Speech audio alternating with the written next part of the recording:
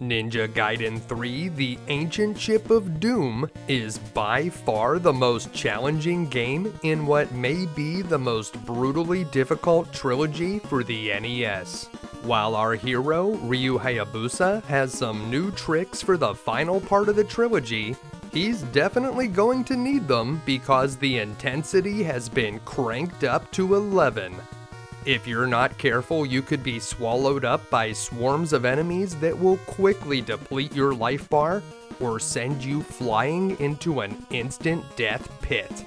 So you may be surprised to learn that when the game was originally released in Japan, it was by far the easiest game in the series. The Japanese version, titled Ninja Ryukenden III, is actually a lot of fun to play. If you feel like the Ninja Gaiden series is intimidating, you may want to give this version a try. Ninja Gaiden veterans can probably complete this one in a single sitting, but if you don't have the time, there are even passwords to save your progress. So what happened to the North American version that made it so difficult? Ninja Gaiden 3 was once again developed by Tecmo, and many of the original team members returned, including director Masato Kato, credited as Runmal in the game. Once again, the cutscenes are beautifully illustrated, and the story takes place between the events of the first and second games. Of the three, I'd say this game has the most interesting story, featuring several twists and the death of a major character. Ryu must have learned how to make copies of himself sometime after the events of this game, because sadly he does not have that ability in this one. He does get a new ninpo magic, the vacuum wave attack, and can also find an item that enhances his dragon sword. In the early 1990s, it wasn't totally uncommon to make a game more difficult for its North American release. Video game rentals were illegal in Japan, but were becoming a big business in the United States. Many developers were worried that rentals would hurt the sales of their games, so they would increase the difficulty to make it hard for players to finish the game during a 2 to 3 day rental window. Famously, games like Castlevania 3 or The Adventures of Bayou Billy were altered to thwart rentals, but in the case of Ninja Gaiden 3, it was not the only reason. While Ninja Ryukenden III has a totally reasonable difficulty level, Ninja Gaiden games had a reputation for being amongst the most challenging video games ever made, so there was some backlash from fans who were very disappointed that the third game in the series didn't try to top the previous ones. So for the North American version, enemies were changed or added, power-ups were altered, and just about everything deals twice as much damage. But they didn't stop there. The localization team also removed what feels like 90% of the game's checkpoints, which will force you to complete large chunks of the game on a single life. I think those changes would have been enough to bring this game's difficulty in line with the other entries in the series, and I agree that Ninja Gaiden games aren't supposed to be easy. However, I don't like the fact that they also took away the password system and then limited the amount of times that you can continue. None of the other Ninja Gaiden games limited your continues, and getting sent all the way back to the beginning is demoralizing. It makes you want to turn the game off instead of trying one more time. On the plus side, Ninja Gaiden 3 has truly impressive graphics featuring some of the most beautifully rendered backgrounds in the series. Some even have multiple scrolling layers. The controls are tight, and the level designs have a lot of vertical elements which add some nice variety to the gameplay. The soundtrack is upbeat and exciting, featuring music that nicely complements the fast-paced action. You shouldn't let the difficulty scare you away from this one, because everything else about it is great. The game was well received when it released in North America in August of 1991, only 2 months after its Japanese debut. Critics praised its layered backgrounds, and Nintendo Power Magazine gave it their coveted award for having the best challenge of 1991. Still, it didn't sell as well as the previous 2 games in the series, and was not released in Europe. So either players were put off by the insane difficulty, Or it was just that by 1991, the Sega Genesis had drawn away a lot of the type of players that would have appreciated a game like this. While the series eventually got a 3D reboot, Ninja Gaiden 3 marked the end of the original trilogy. Even if Tecmo wanted to continue the series, director Masato Kato left shortly after completing the game to work for Gainax, the anime studio famous for the Neon Genesis Evangelion series. Kato worked in the games division, where he was assistant director and script writer for a game based on Nadia, The Secret of Blue Water, that was never released outside of Japan. In modern times, players and critics still appreciate Ninja Gaiden 3 for its well-polished graphics and legendary challenge. It doesn't appear on IGN's list of the top 100 NES games of all time, but I would argue that it's much better than many of the games that did make the list, and it would absolutely be in my personal top 100. For comparison, as of this recording on the crowdsourced rating site Ranker.com, Ninja Gaiden 3 is ranked at number 77 on their list of every NES game. Modern players that attempt this game will still have to deal with all of the challenges the NES is notorious for. Get ready for the fight of your life in this one. The enemies attack from every direction, spike traps rip massive chunks of health from your life bar, and many other traps are instant death. 5 continues would give you plenty of chances in most other NES games, but in Ninja Gaiden 3, it could only be minutes before it's game over. But what if I told you about secret tricks to get infinite lives or 99 continues? What if I showed you simple techniques that can make some of the most difficult stages seem easy? And what if I showed you how to defeat every boss? Even the final demon himself? Well, on today's episode of You Can Beat Video Games, we'll learn all of that and more. If you're new to the channel, we're doing deep dives on retro video games and giving you the professional strategies that can be used by the casual gamer. Please make sure to subscribe and check out youcanbeatvideogames.com for episode lists, news, and official You Can Beat Video Games merchandise. Let's get started.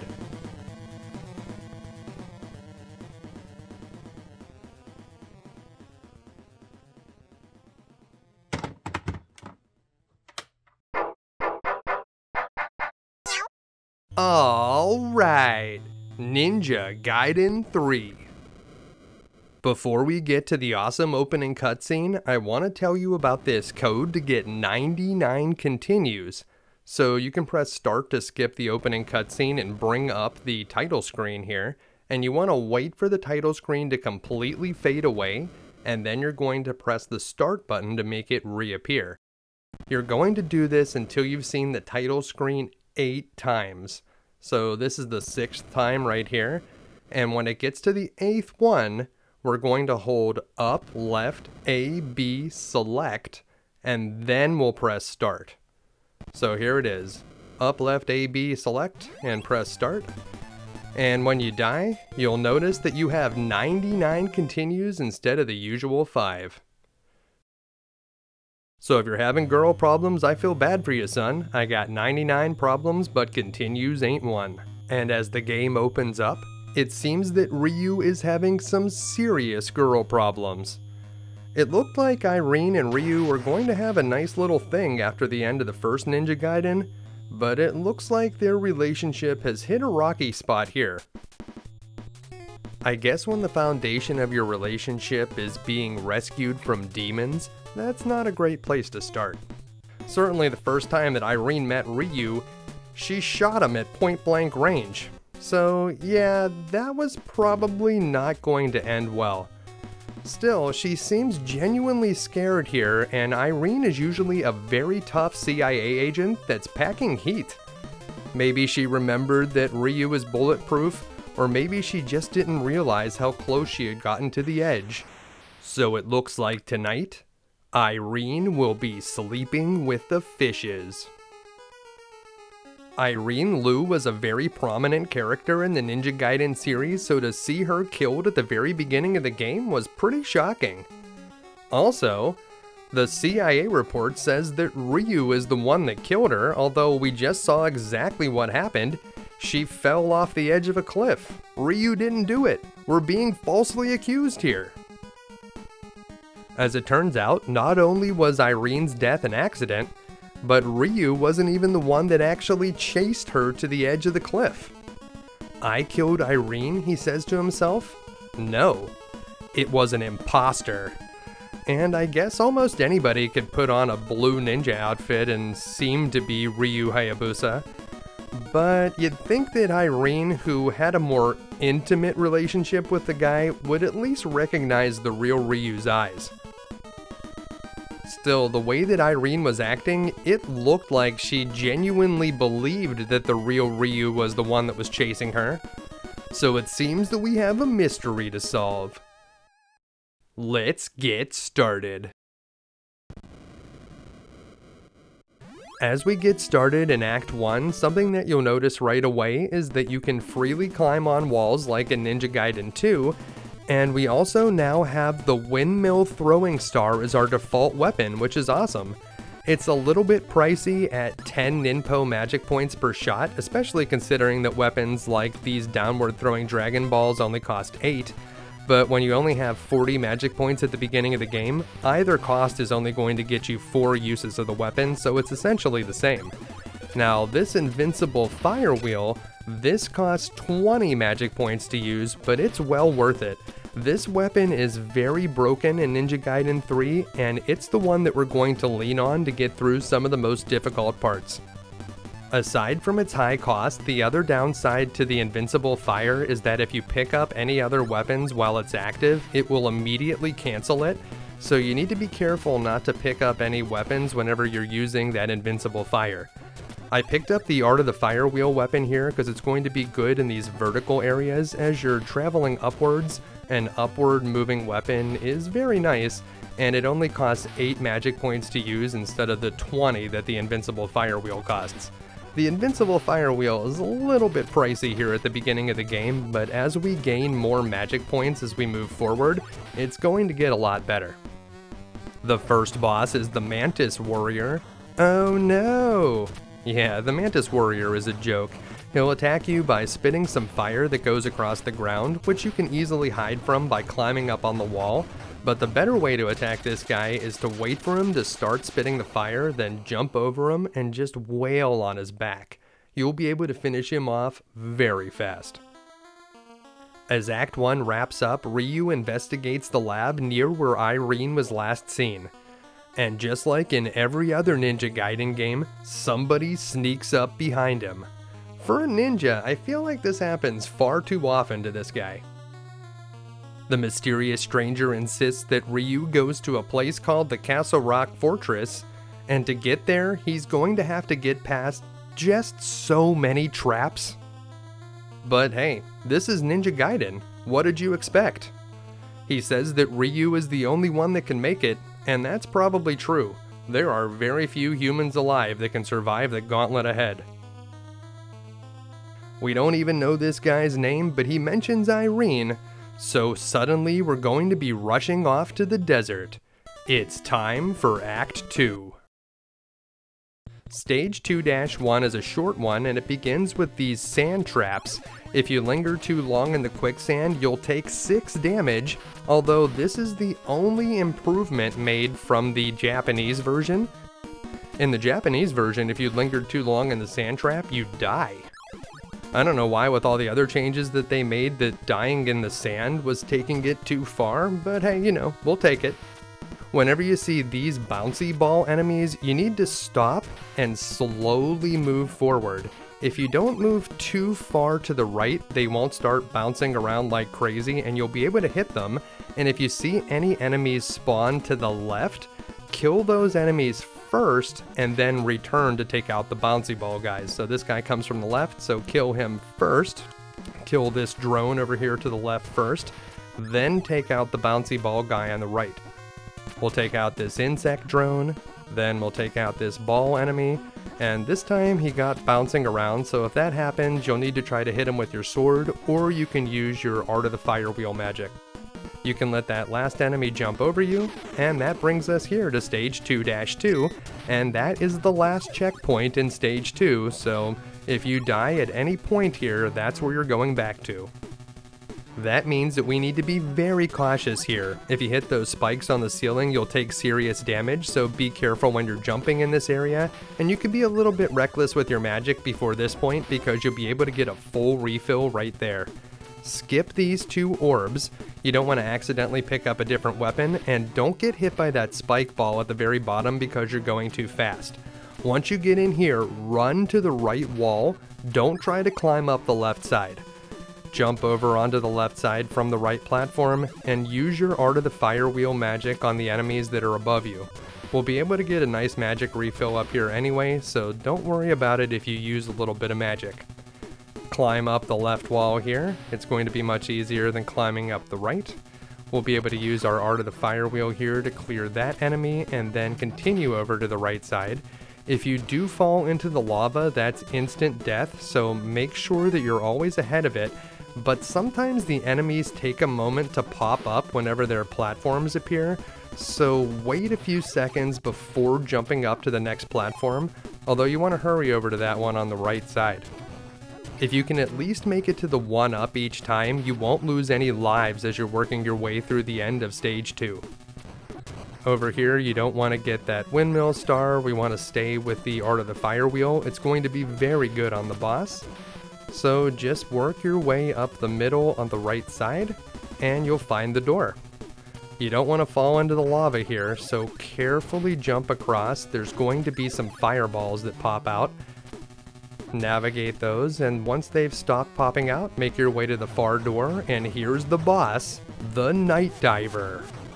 This boss reminds me a lot of the first boss from the Batman game, and you'll see that he flies in a wavy pattern, and you want to attack him whenever he dips down low. Just never stand directly underneath the Night Diver because he launches those fireballs straight downwards. Whenever he's up in the air, you'll also be able to catch him with your Art of the Fire Wheel, so you shouldn't have too many problems fighting that guy. In the room that the Night Diver occupied, Ryu meets with an all too familiar face. Foster. I knew it smelled like stale Australian beer in here.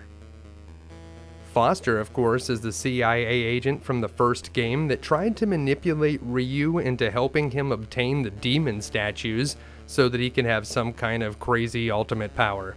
This guy's no good, that's for sure. He also ordered Irene to terminate Ryu at the end of the first game, an order that she directly disobeyed. Is that why she was sent on a mission that ultimately ended in her demise? When questioned about Irene, Foster plays dumb, but it's clear that he knows more than he's saying right now. He says that we're bound to run into each other before long, and that's not just foreshadowing, that's totally going to happen. Yeah.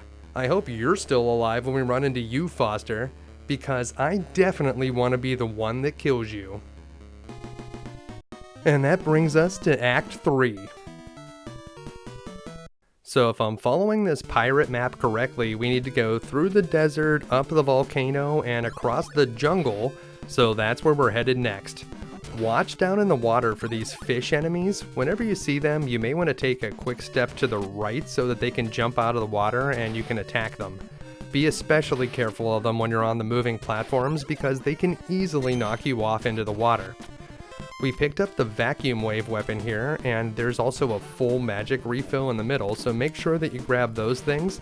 The vacuum wave is nice, it hits above and below Ryu, but now that we have 50 magic points, the fact that it costs 10 means that we'll only be able to use it 5 times, while a weapon like this one, the Fire Dragon Balls, we can use 6.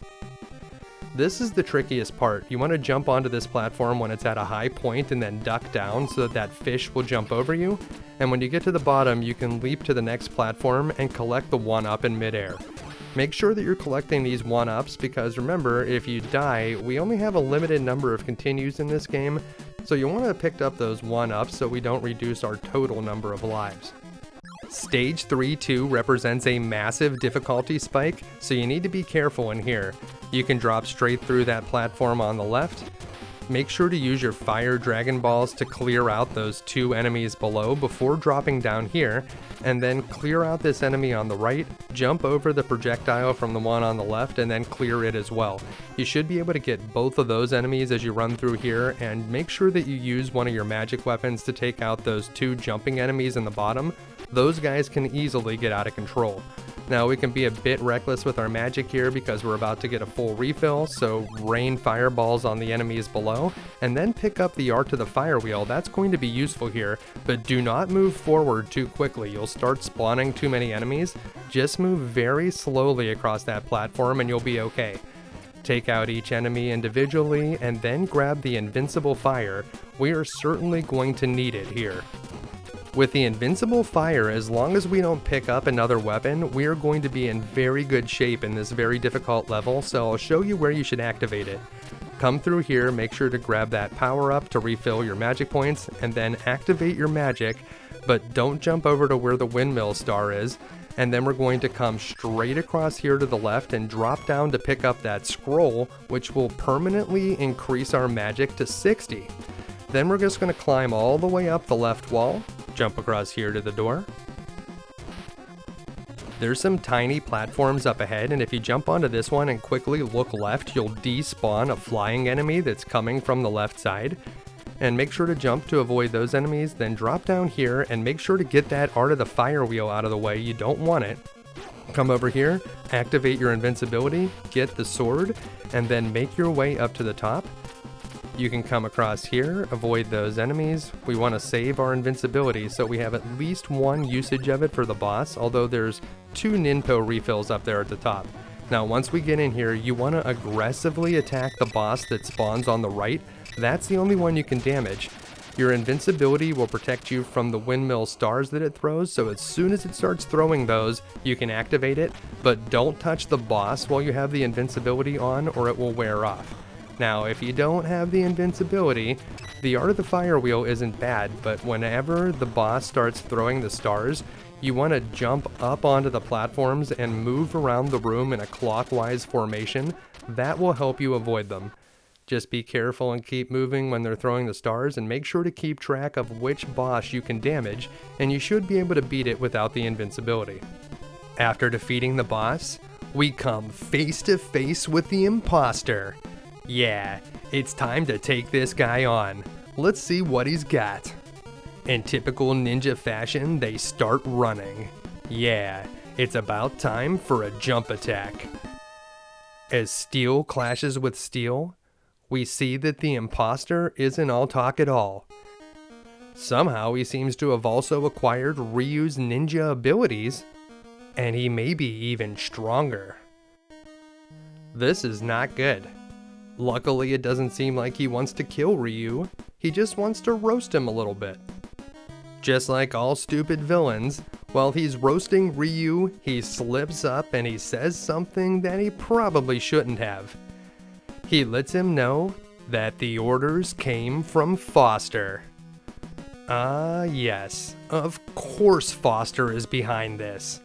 Only he would make some kind of crazy program to copy Ryu. And yeah, he would certainly want to take out Irene. For as much as these bad guys seem to want Ryu to go to this Castle Rock Fortress, part of me thinks that we should just turn around and go home. Why should we give them the satisfaction? Irene's already dead. What do we have to prove at this point? Well, that's not what Ryu's going to do, of course. What in the world was that? Well, it was the imposter you, of course. And what's waiting for me at Castle Rock Fortress? That's what we're going to find out. It's time for Act 4. Just like in Act 2 and 3, Act 4 starts out with a shorter, easier stage followed by a more difficult second one. At the beginning here you can grab this art of the fire wheel, but then I recommend jumping onto the bottom of this platform and dropping off onto the next one. That's a little bit more accurate than jumping down to it. Then come across here, attack these enemies aggressively so that you can kill any shots that they fire at you, and make sure to take out any of the slow-moving drones that appear behind you. Before jumping across these platforms, make sure to take out the running enemies, and there's a few more drones that'll spawn here, and if you jump off the ledge and pull back to the left, you can spawn a third drone here, and that'll make it a little bit easier when you get onto the platform. You won't have to fight quite as many enemies. Just duck down here and take out the enemies as the platform moves to the left. There's a 1-up above the next platform, so make sure to grab it and then quickly jump off to the right, allowing that insect drone to fly harmlessly off the screen. Also grab the scroll to upgrade our magic to 70, and take out both of those insect drones with your downward Dragon Ball attack. The insect drones are kind of like the birds in this game. They are quite dangerous if you're not careful. In stage 4-2, this is a little bit longer one, and that's the last checkpoint of the act. Get all the way to the edge to grab that sword upgrade, and then head over here to the right, take out that eyeball enemy, and wait for the spikes to retract at the bottom before you drop down, then quickly run over to the right wall. If you get hit by those spikes, you're going to take 6 damage, and you only have 16 health to work with, so if you take 3 or more hits from the spikes in this game, you're dead. We have a lot of ground to cover here, so you don't want to take any damage from spikes, and make sure to come up here and grab the invincible fire. That's going to be very important moving forward. Be patient as you begin stage 4-2B and wait for the spikes to retract before climbing up the right wall and then jumping onto the small platforms to the left.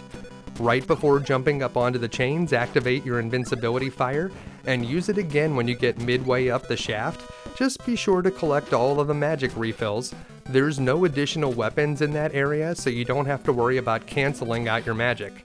You can also see that the magic will protect you from the spikes, which is nice, and you'll want to make sure to get that big magic refill at the bottom, but we do want to have the Art of the Fire Wheel magic for the boss, so make sure to pick that up before you move through here. Get up on top of the chains at the very end, and you can jump over to the left wall and climb down. You do not want to get hit by the spikes right before the boss. Hurry to this position and start pelting the Sand Eater with your Art of the Fire Wheel magic, and when it starts to drop off the platform, head over to the left a few steps and then follow it behind as it walks to the right, attacking it all the way. It's possible to kill it in a single cycle, but if it digs into the ground, you want to jump up onto the left platform and then get to the middle, wait for it to pop out of the ground, and finish it off. After defeating the boss, once again this mysterious guy is able to sneak up on our hero. Come on, Ryu! You're a ninja! Pay attention! This time we find out his name. It's Clancy. This Clancy guy has been working on a plan called Biohazard with Foster, and none of that sounds good, but when he starts to explain it, we find out that it's even worse than it seems. They've created a monster called a Bionoid. Now, I've seen the commercials for Domino's. These noids could eat all of the pizza in the world if we're not careful. It seems that there's an open seam between dimensions that was created when the demon we killed in the first game died, and inside it is an unlimited supply of life energy that Foster's been using to create the noids. Of course, there was more to Foster's plan in the first Ninja Gaiden than just trying to get some kind of statues and summon a demon. He probably knew all along that he would be able to open a dimensional rift and control some life energies. That Foster guy, what a jerk. If there was any question to how dangerous these noids are, Clancy confirms that it was a Bionoid that killed Irene. It seems that we won't be able to avoid the Noid if Foster's in control of them, so the only thing we can do is make our way into the Castle Rock Fortress and stop him. Clancy doesn't have the power to do it, so it seems that Ryu is his only hope. As Act 5 begins, we're treated to an iconic Ninja Gaiden scene. Ryu rides a mountain peak to the right as the background scrolls to the left. I'm not sure if this is like an earthquake or something, or maybe he's on top of a small island that's floating in brown water. In any case, the ominous form of the Castle Rock Fortress appears in the background. This is where we have to go. Act 5 is the most difficult act yet. You want to hesitate before jumping across this first gap, take out that enemy, and then cross. There will be a couple more enemies on the other side, so take them out too, and make sure to pick up the vacuum wave item. You want to stay on the bottom of these platforms though. That'll help you avoid the enemies, although you might as well launch your vacuum wave and take out the ones on this platform, because there is a Ninpo refill right up there. Down here we can grab another Ninpo refill, but wait to take out this insect drone before moving forward, or he might knock you into the pit. This room is very difficult if you don't know what to do. Climb up the left side and then wait to take out that slow moving drone, and I would also take out the second one too. We have time for that. Jump up onto this platform as it's moving upward and quickly jump up to the next one. You may need to use some Ninpo magic to clear out these enemies once you get onto the last platform, but if you move quickly there, none of those purple mini jets will fly in and get you. If you do take a bit of damage, you'll have to climb back up, but there is a health refill when you get here to part 5-1C, and you want to just try to make those bouncy enemies move and get them to come down to the bottom where they'll harmlessly drop into the pit. Once both of them are out of the way, you can come up here where 2 more insect drones will attack, so that's why you need to take your time there. You do not want to fight all those enemies at once. Cling to the bottom of this platform and go all the way to the right to make all of the enemies spawn before you jump up on top of it and collect a few more Ninpo points. Take out the enemy on the right before entering the door, and that takes us to stage 5-2, and as usual, this is the only checkpoint in Act 5. Make sure to take out any enemies that spawn behind you and duck to avoid these enemy walkers. They shoot a very devastating laser. Take out that floating enemy before moving forward, and you'll want to make sure to grab the full Ninpo refill and the sword power up at the bottom. Down here we'll be able to get an Art of the Fire Wheel power up, which will be very useful moving forward. Those Art of the Fire Wheels are going to be handy because this next section is a vertical climb. Climb up the right wall, then jump over to the left to avoid that eye. As you jump onto this small platform, take out the enemy, then drop down. You'll want to use your Art of the Fire Wheel fairly liberally down here. You need to take out these enemies as you move up, and you will be able to find some items to refill your magic points as we move forward. Make these enemies spawn, then hit them with your sword, and move forward into the door.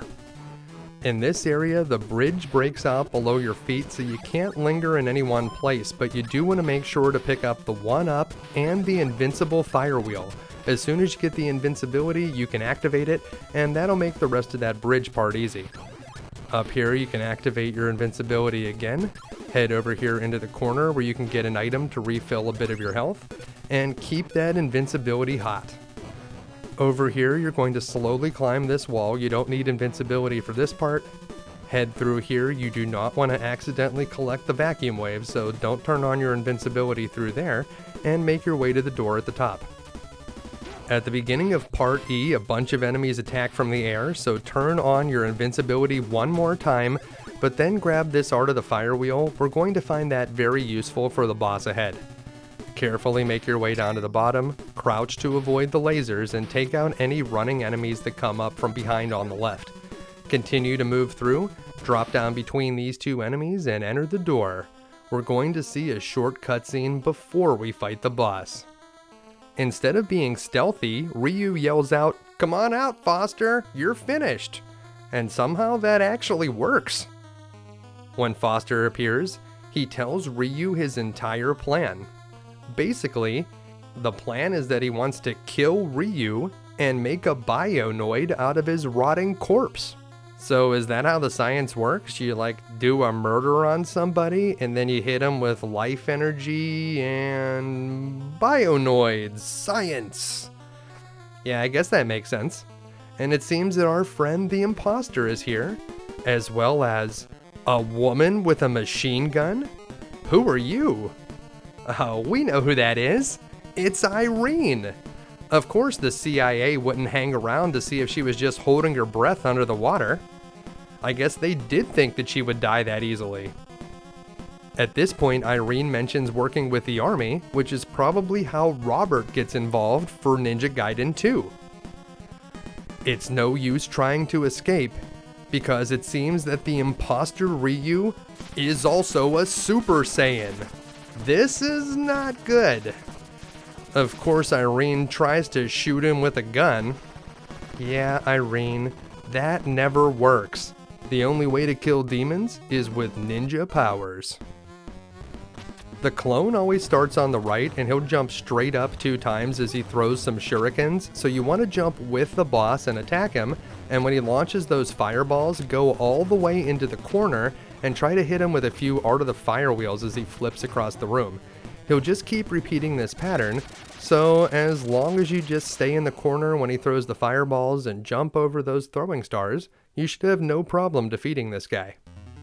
Now that the imposter is gone, we have some unfinished business with Foster. Foster just says nothing. And it seems that Foster isn't the one that we should be worried about. This guy Clancy has been pulling the strings all along. We should probably know better than to trust mysterious figures that we meet in mad scientist labs. It's not like Clancy's plan is brilliant or anything. It's basically just Foster's plan. He just stole it. So now Clancy's the one that's in charge. Call it what you like. I'm not turning these ruins over to anyone. So yeah, how does it feel to be double-crossed, Foster? We all got used this time. Ryu, Irene, Foster, and of course now the dimensional seam is opening and the life energy is pouring through. In typical Ninja Gaiden fashion, now that the big bad has revealed himself to us, he has places to be and he can't take the time to fight us right now. So of course Clancy disappears into a portal, but as he fades away, Foster chases after him. And that's how Act 5 ends. It's time for Act 6. Act 6 starts out with another short cutscene.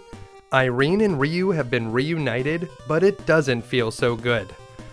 Ryu wants to go after Clancy alone, and Irene insists on following. However, Ryu informs her that if she goes through the portal, she'll be torn to pieces. I don't know how he would even know that. For all we know, Foster was reassembled whenever he got to the other side of the portal. I think that Ryu just told Irene that she would die if she went through the portal because he didn't want her to follow him and start shooting at bulletproof demons with her gun. Instead, he tells her that she has to get out of here quickly, and she complies. Ryu promises that he'll come back alive. That's going to be a difficult promise to keep because the stages ahead are the most difficult ones yet. In almost all of the previous acts, the first stage has been the easy one and the second stage has been a lot harder, but that's not the case here in Act 6. Stage 6-1 is a good bit harder than Stage 6-2, and it's because these purple crystal platforms feel like they're covered in ice. Whenever you're sliding on these platforms, if you jump, whenever you land you'll stop sliding, so I'm not sure how those physics work, but we are in a mysterious dimensional rift here, so I suppose they could work however they want to. So carefully make your way to the right and you'll be attacked by some of these propeller head enemies. They're similar to the insect drones that we fought earlier and also act like the bird enemies from the previous games, so be cautious of those. As you climb up the middle of this shaft, you'll be attacked on both sides by these purple mini-jet enemies, and if they ever get directly on your level, they'll come flying at you at incredible speeds. So you want to kind of jump up slowly and then drop back down so that you spawn the enemies, but then you're able to take them out. Whenever you get to the top, you can just hurry up there, but you need to take out most of the mini-jets on the way up, or they'll linger on the screen and start shooting at you. Up here at the top, take out this classic pumpkin head enemy, and I recommend using some magic to take out those small drones before jumping over that part in the middle, which can totally damage you, and making your way to the right. This is the last bit in Stage 6-1, so if you need to use some magic to get past these propeller head enemies, use that magic. We don't have a lot more ground to cover. There's going to be a vacuum wave item here. You might want to pick that up because we'll be hanging from the bottom of some platforms in a short moment, and you can use that to take out the enemies above you. This ledge isn't slippery, but of course the purple ones are. Make sure to take out the enemies in front of you before you jump down, and once you get to this door, we've made it to stage 6-2. If you stand on the floor too long here, you'll drop through, and if you're at the bottom, you can die. You don't want to stand on that black divot either, because that will drop you down to a lower level. So avoid those areas and climb up the left wall. Clear this bubbling mass on the right and then drop down to completely refill your Ninpo magic, then climb up the right wall. When you get up here, jump across, take out those enemies, use magic if you need it. We are going to get a full magic refill in the next area, so use your magic liberally. It's not a big deal. Take out those 2 pumpkin heads and head through the door. There's a trick in this area that will allow you to get infinite lives. So keep heading over here to the right. There's that full magic refill and also a sword upgrade if you need it. When you jump over to this platform, use your vacuum wave or art of the fire wheel to collect the one up above you.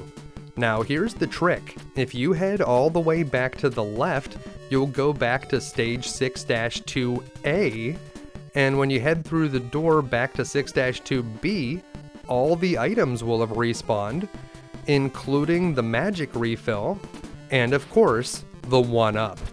Now you can only hold 9 extra lives at a time, but you can collect this 1-up as many times as you want to, so if you want to fill up your lives to the full 9, I do recommend doing that.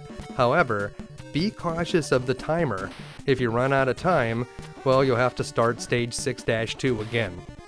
Of course, stage 6-2 isn't really that difficult, so if you're low on lives, now could be a great time to stock up. Carefully make your way to the right, you don't want to fall into any of those instant death pits. And when you head into this door, we'll see a short cutscene before we face the boss. Who's this guy? It turns out that that creepy yellow face with the bright red eyes is Agent Foster. He's just been severely mutated once he got into the demon realm, and he kinda died, but he was brought back to life by the life energy. Well, now he's a horrifying abomination, and he's the next boss that we're going to have to fight. So get ready, it's time for the final showdown with Agent Foster. This one's been a long time coming. Go ahead and try. I won't be beaten by the likes of you. Hopefully you have the vacuum wave weapon for this boss. You want to climb up onto the left wall, wait for the boss to start charging, and whenever he gets past the middle of the room, you want to do a big jump that goes over the boss, and as soon as you land, launch your vacuum wave so that any of those falling enemies will be killed by it. Then you want to get in a few hits on the boss's back. That's his vulnerable spot. So you'll just keep repeating this process. Climb up the wall, wait for him to charge, jump when he's about halfway past the middle of the room, use your vacuum wave, and just keep attacking his back, and sooner or later Foster will die. Now don't let yourself sink into the ground, especially after you defeated the boss. Just keep jumping as it fades out. You can totally lose a life that way. With Foster out of the way, there's only one bad guy left. Good old Clancy. Ooh, Clancy, you are not looking good, dude. You need to like breathe in some oxygen or something. Your face is super blue. Clancy has absorbed a ton of that life energy, and now he wants to show the world the power of these ruins. He asks, do you have any idea what these ruins really are? Are they the ancient ship of doom, perhaps? We're getting pretty close to the end of the game, and so far there have been no ancient ships, but there has been a lot of doom. And indeed, that is what they are. We're inside an interdimensional warship. Not to be confused with an alien warship, these are interdimensional beings. Totally different. It's also the new source of all life somehow. And, well, see for yourself. Act 7, the final act, opens with yet another cutscene. Irene looks out over onto the distance. as the ancient ship of doom rises up out of the ground. It looks pretty terrifying. In a strange attempt to intimidate us, Clancy activates the ancient warship's laser show? Yeah, it makes a big, beautiful energy ball that floats up over the horizon and flashes a whole bunch. Ryu even gives it 2 exclamation points. Yeah, that was cool, Clancy, but next time can you set it to some music like Dark Side of the Moon? As the world around him flashes, Ryu is once again caught in a trap door. Come on, Ryu, there's always a trap door. Well, we start out in stage 7-1, and this is one of the easier stages considering that this is the end of the game, but this is the last break that we're going to get. You'll notice as you jump across to the left that there is some resistance from the wind that'll kind of push you back to the right, so keep that in mind as you're making your jumps. You may need to try to jump a little bit farther than you think you have to. Up ahead, we're going to find the only invincibility power in all of Act 7, but I highly recommend that you grab it and you try to carry it as far as you can. I'm going to show you 2 strategies moving forward, one for if you still have the invincibility power up, and another one for if you don't. So if you die after you make it into stage 7-2 or 7-3, you'll want to use the second strategy, but see how far you can make it with the invincibility fire. It will save you a lot of hassle if you can do it. So with the invincibility fire route, we're going to go up the right side where you're going to find an item that completely refills your magic, so that'll be very helpful. Turn on that fire again at the top of the right wall and make your way into this room. There's a sword power up and another refill for our magic, but you don't want to collect that vacuum wave, so be very careful to make it spawn and then wait until it fades away. Climb down to this area where we'll use our invincibility again, and make sure to take out that enemy and wait for your invincibility to wear off so that you don't pick up this windmill star. Picking up that windmill star will totally mess you up. Over here, the invincibility will actually protect you from the electricity, so we're going to wait until that platform is moving to the left at the bottom, then jump down to it. Quickly jump up to this one, use your invincibility again to collect that 1-up in midair, and quickly make your way over to this area. If you're on the invincibility plan, you need to move quickly. You do not have a lot of time to work with, and you will not get any time back on the timer unless you die. That means we need to keep this timer for all of the final bosses. Still, if you could at least get through stage 7-2 with the invincibility, that would be great. And there's another magic refill right here, so it's as if the developers know that this strategy is a possibility. Don't activate your invincibility until you're past that vacuum wave item, and come over here to collect a 10 ninpo. Use your invincibility again, drop down through the bottom to collect a 1-up, and then make your way over to the door, which will take you to 7-3. And you can see that our timer only has less than 110 seconds on it now, so we're getting down to the wire. Avoid that fire wheel power up and then head over here where you can collect a full magic refill and then climb up the left side of the wall. Use your invincibility to get through these enemies. It'll also protect you from the spikes, and head over into this room where you want to take out a few of those flying enemies, then use your invincibility as you jump down onto this platform, which will disappear beneath your feet. There are no weapons that you need to worry about picking up in the rest of 7-3B, so once you get to this area, take out these enemies, jump over to this platform that will drop out from below your feet, and activate your invincibility so you don't get killed by those propeller head enemies that come towards you. If your invincibility wears off, make sure to activate it again quickly, but when you get to this room, wait for the spikes to retract before you climb up the right wall, then wait for them again to climb up the left side. You don't have a lot of time to mess around, but you want to be able to get to that magic refill and activate your magic before you collect it. That way it'll be as if your magic was free. 7-3D is the end. You want to hurry across to the right here. We don't have a lot of time to spare. Use your magic at the top there. A ton of enemies will rain down on you there, but you don't want to collect those fire dragon balls if you made it all this way with the invincibility. The invincibility is actually very good against the final boss. Grab that last ninpo and make your way into the final room. Now, if you died at any point along the way, here's how you do 7-2 and 7-3 without the invincibility. Make sure that you get the Art of the Fire Wheel here at the beginning of 7-2. It'll help you on this short climb to take out these enemies over on the right, but you'll want to switch over to the Dragon Balls because when you climb up to the top of the wall here on the right side, you're going to want to rain them down to the left to clear the enemies before you jump towards the door.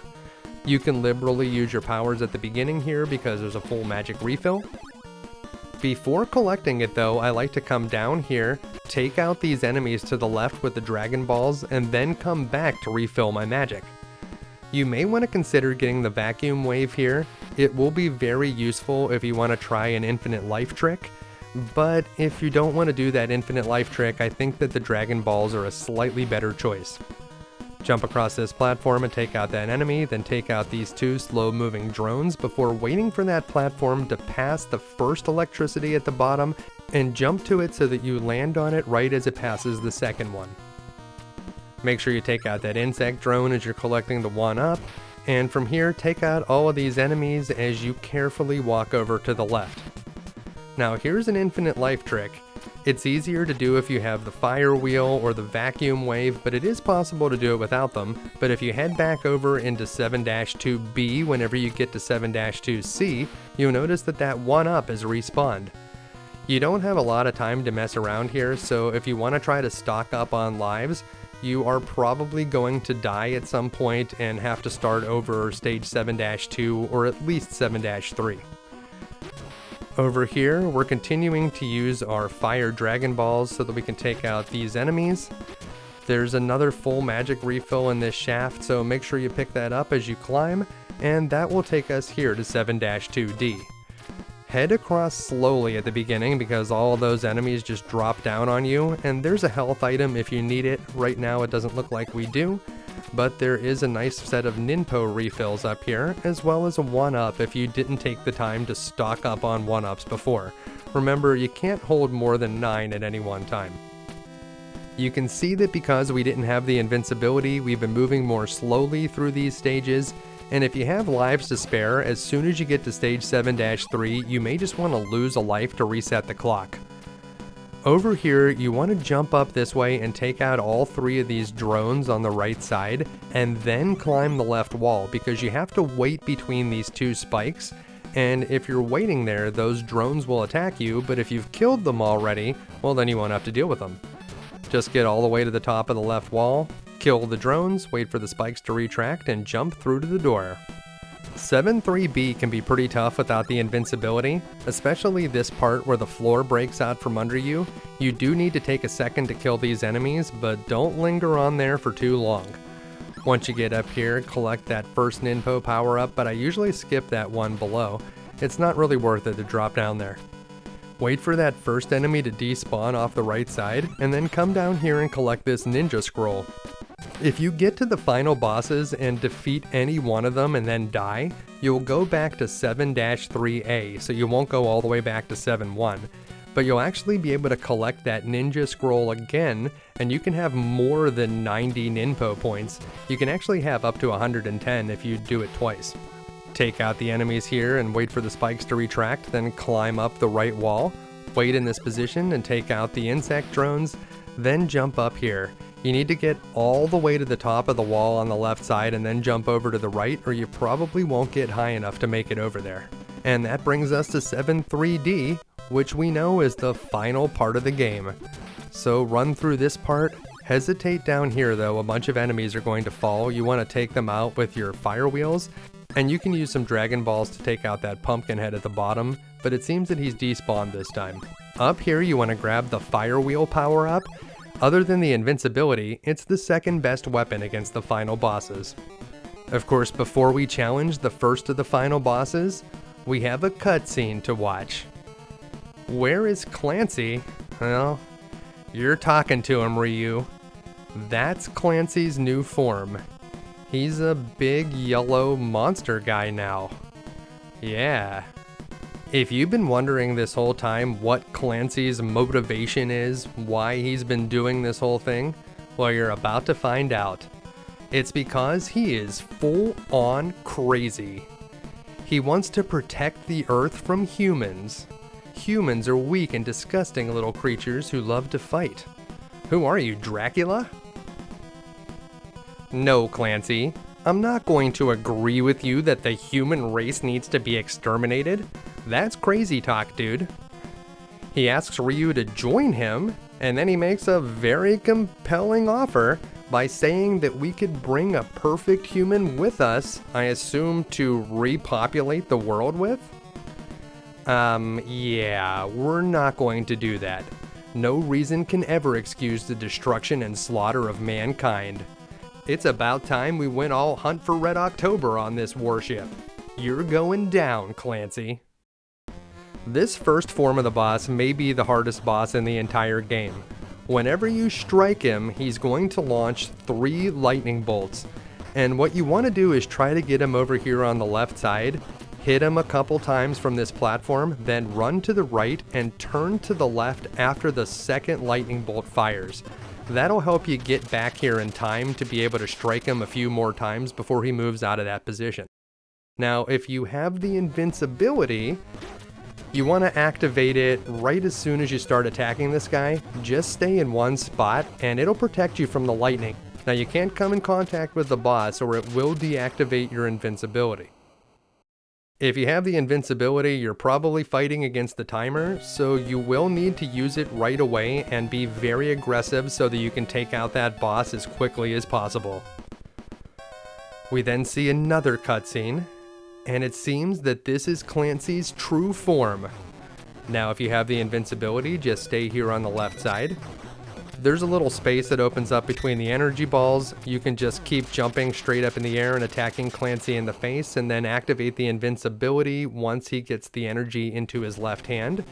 And if you just have the Art of the Fire wheel, you want to head to the right side first, and then come back to the left whenever he makes the fireball in his hand. If you're running across the bottom, he won't hit you with that fireball, and if you're at the opposite side where he's pulling the energy from, it'll be pretty easy to avoid the one energy ball that comes over into your area and just keep up the pressure on the face. And that brings us to the final boss. This is it. The ancient security robot, Ryu! This boss has 2 phases. At first, you need to attack that cockpit on the front and jump over the wave shots that come out of that gun at the bottom. There's also a little laser that comes out of the middle, but it doesn't usually get too close to you and it doesn't deal a ton of damage. If you have any fire wheels left, use them on the cockpit, and then you just want to try to stay between the lasers here as you attack the weak point in the middle. Just kind of move with the boss, and that second phase really isn't that tough. Use whatever fire wheels you have left and he'll go down quickly. If you have any invincibility left, you want to use it here at the beginning when the cockpit is still alive. That's the harder part of this boss. You'll be able to aggressively take out the cockpit. Remember, you do not want to come in contact with the boss or it could deactivate your invincibility. And then you're just going to do the same thing. Stay in the middle of the 2 beams, keep attacking the weak point, and move with the boss. And it won't be long before this guy is scrap metal. And that's it. We've done it. We've beaten Ninja Gaiden 3. All we can do now is sit back, relax, and enjoy the cheesy ending. Just as he promised, Ryu emerges alive from the interdimensional portal, just in time to watch the ancient ship of doom explode over the horizon. That is not going to be good for the local environment. And of course, the Castle Rock Fortress can't continue to stand once the ancient robot has been destroyed. I mean, that's how castles work. If you kill that castle's demon, that thing instantly collapses. I don't completely understand the science behind it, but Ninja Gaiden has shown me time and again that that's exactly how castles work. And of course, Ryu and Irene are standing on a small rocky outcropping, observing the castle fall. This is the end of Clancy and Foster and their sinister plan. Irene never understands why people make and pursue evil plans until they wind up dead. And the fact is, Irene, they only wind up dead because we killed them. Of course, Ryu has some words of wisdom instead. All of creatures living on Earth in all worlds can never be just a part of someone's plans. If you say so, man. Sounds like some hippie stuff to me. He also says that fortunately mankind is never foolish enough to wipe itself out to achieve some ambition, and I really hope that he's right. Ryu tells Irene that he wants to thank all of the living beings in this world, but maybe he should just start with thanking her. If it wasn't for her intervention, he may have been killed by Foster's Bionoid.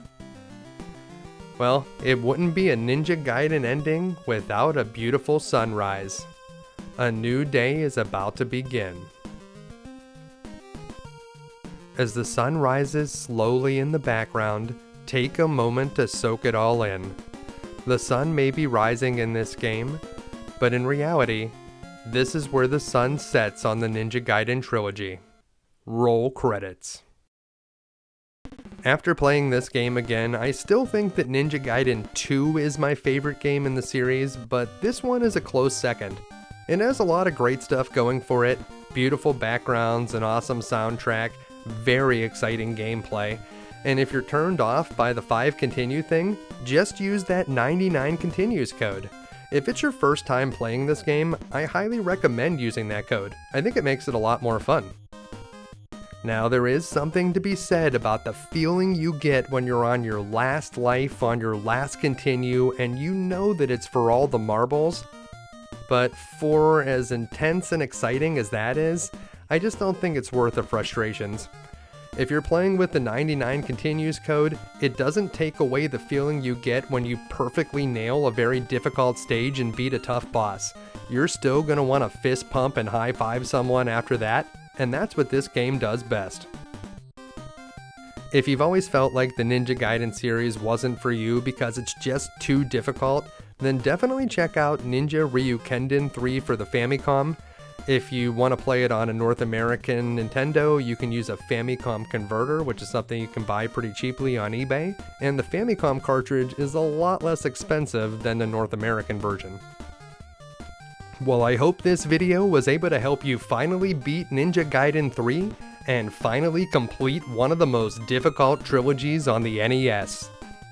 If it did, make sure to give it a like and make sure to subscribe for more videos, because there will always be more evil government agents trying to drain the life energy from a demonic dimension, and that's why we'll be back again next week with another video game you can beat.